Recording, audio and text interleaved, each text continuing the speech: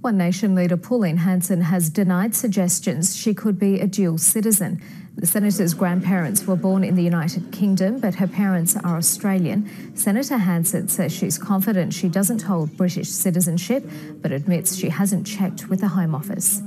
I haven't gone through any process because I know the process. So I'm quite confident, very confident actually, that I don't have dual citizenship. Senator Hanson says she will provide any paperwork to prove her status.